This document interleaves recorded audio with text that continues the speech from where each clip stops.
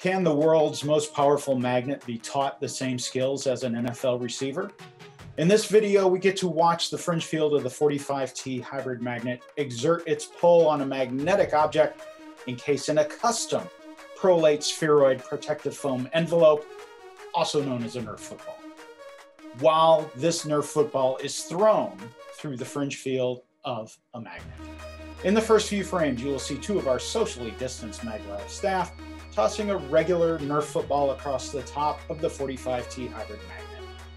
Since the foam is non-magnetic, the fringe field has absolutely no effect on it, and sadly the 45T is not able to participate in the game. Next, our coaches switch to the Ferromagnetic Football with very different results. We can see the magnet eagerly grab the football mid-flight and not let go.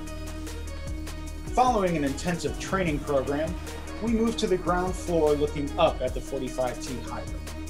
Now it is time for the magnet to show what it has learned, and on the first pass, we see the Ferromagnetic Football handily caught as it towers over defenders.